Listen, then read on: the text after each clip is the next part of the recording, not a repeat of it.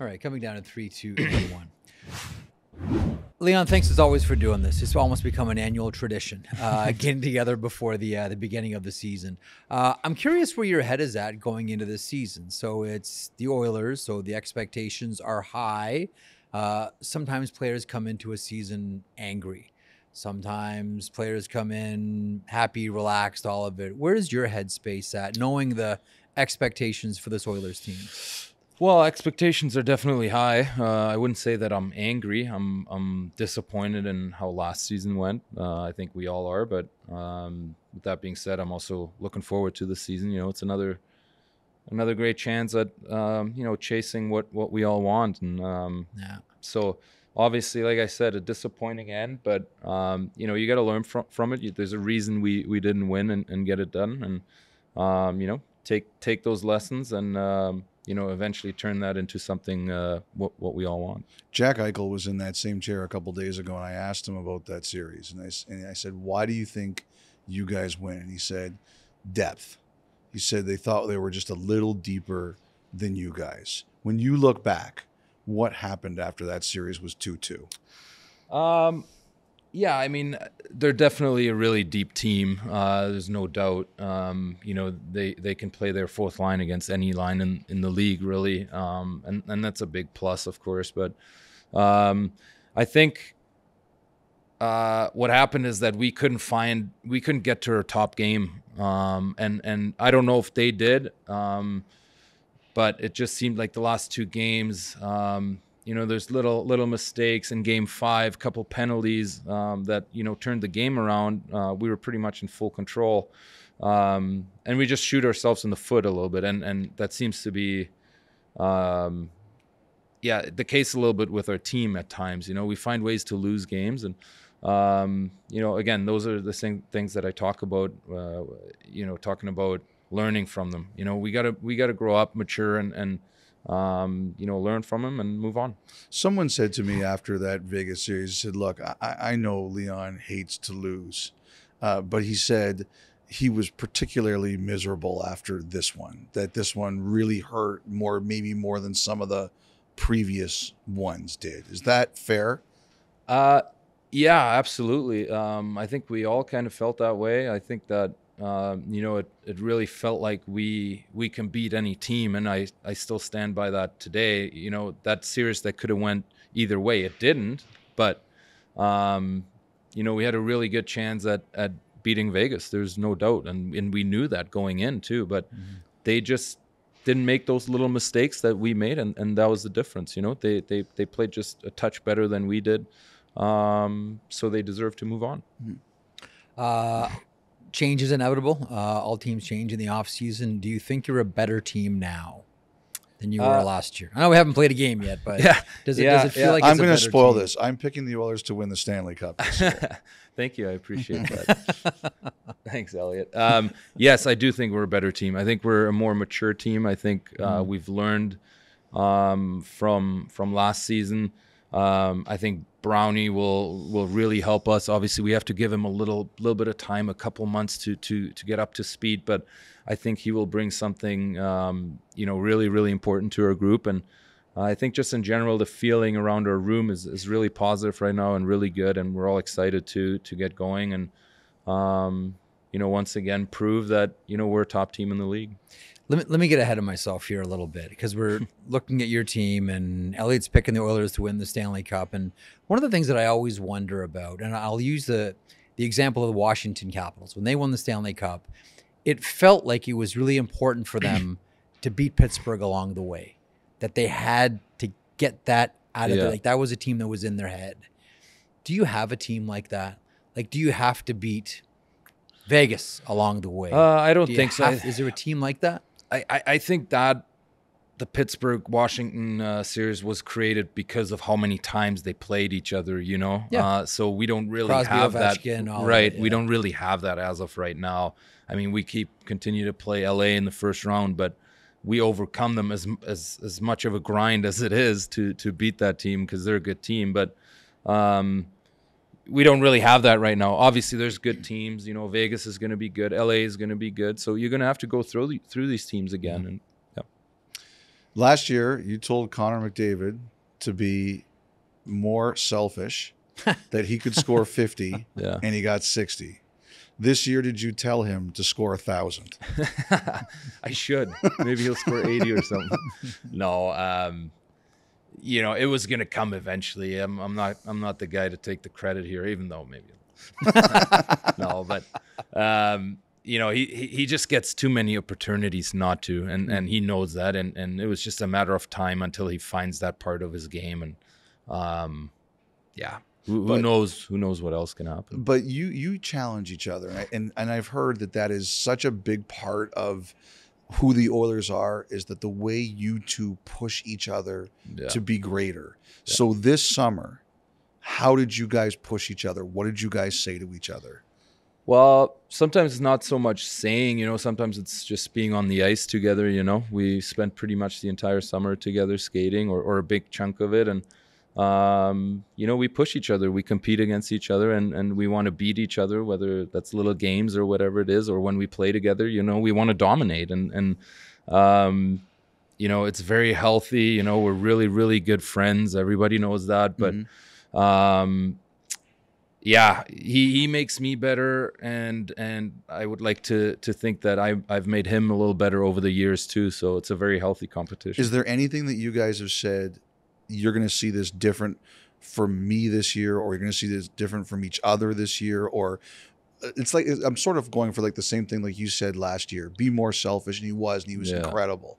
Have you challenged each other to do something this year? Well, I think for us, it's always kind of you know, the defensive side of it, even though you know, I think at times our defensive game gets overlooked a little bit. You know, I think if you watch the games, that if you really look at the games, you can tell that we try to defend every night. Some nights it happens better than other nights, but you know, the effort is always there, and you know, I think that's always the part of our game that, you know, we work on and we hammer in on, you know, is the defensive side of it, you know. So it's going to help our team. It's going to help us, you know, continue playing long into the summer, and yeah, just keep chipping away at it. What was the best one-on-one competition you and McDavid had this summer? This summer, man, you put me on the spot here. I mean, we have these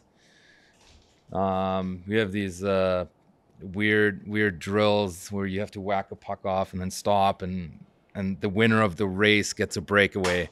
Mm-hmm. It's hard to beat him, man. Like he's too like, it's crazy. Like you think you have him beat, but then he just comes out of nowhere somewhere. So we've had a couple good battles. Do you think he lets you have a lead and then he just catches up to you and says, "I'm going to let him think he's going to win"? I don't think he's that arrogant. No, I would like to hope that he doesn't toy with me like that. What's your advantage? Because his is obviously speed. Yeah. What's your advantage in that game? Like, is there one thing that you can exploit? I don't know. Maybe, you know, protecting the puck from him. Mm-hmm. You know, I got long reach. I got a big bum on me, so I can stick that out pretty far and keep the puck away. So yeah. I think we have a headline for the interview right there, Elliotte. When you look around at your division, we've seen this trend away from the Central into the Pacific. You know, once upon a time, Central was like, that was it. Like that was the best division in hockey, period. Yeah. And now I look at your division and holy smokes, things have changed, and they've changed quickly. What do you see when you look around, and maybe how much of a wild card is Calgary in all of it? What do you see in your division right now? I mean, listen, the Cup's in the division, you're in the division, Seattle's making the playoffs. You mentioned LA, like it's a good division. Yeah, really good, really, really competitive. I mean, even teams like Vancouver, you know, if you go look at their roster, I mean, they have everything you need essentially to be a successful team, right? So they're going to be good. I think they're hard to play against. Calgary's going to be competitive, you know that. Seattle is good, LA is good, Vegas is good. We're really good. So it's a tough division, that's for sure. But you know, it makes you better as a group, and you know, obviously those are the games that you get up for the most. In your captain skates, who looks good? Everyone. I honestly have to say everyone looks really, really good. A couple of the young guys look really good. Dylan Holloway, he looks good. Broberg looks really good right now. Obviously, these skates, you can only read so much into that. I've done that mistake a number of years, it both ways. Both ways. So You've looked at some I'm guys probably one of them sometimes that looks like that, but